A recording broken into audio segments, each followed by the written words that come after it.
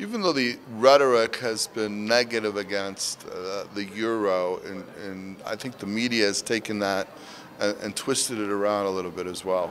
I don't think President Trump has anything against the euro or is going to try to himself disassemble it. I think they have plenty of issues on their own that they don't need President Trump to push them, and I don't think that that's going to be one of his important things or major things to do. In general, what is happening is on its own. I think Greece definitely has issues. I think things have gotten escalated just in the last month.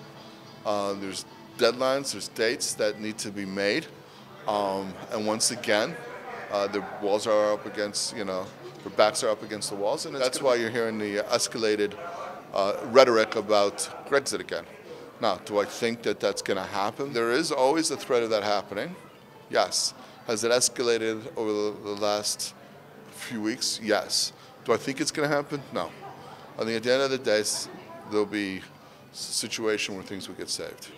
And they'll kick the can down the road till eventually they will get relief, because it has to happen. They cannot pay this type of debt, and you can't get blood from a stone. A little bit of relief is probably in order when you look at the magnitude of what would happen if Greece or France or any of the other countries leave the EU. Is your prediction that the IMF will participate at the program that Greece might get?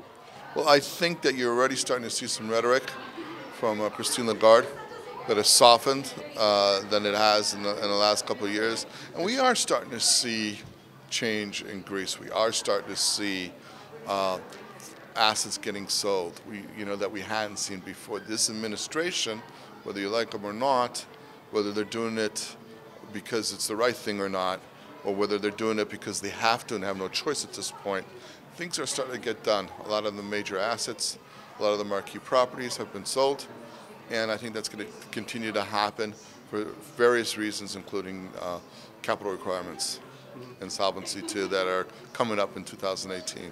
Do you think that we might have a snap election anytime soon in Greece? I think everything in Tsipras' power to avoid a snap election will take place, because of his polling right now is very, very negative and very, very low. And if there is a snap election, he will lose his power. And I don't think he wants that at any stretch of the imagination. So he would do everything in his power to stay in that seat. And so I think that this is a critical month. And if he gets by this, then I think he gets an extra life to live a little bit longer.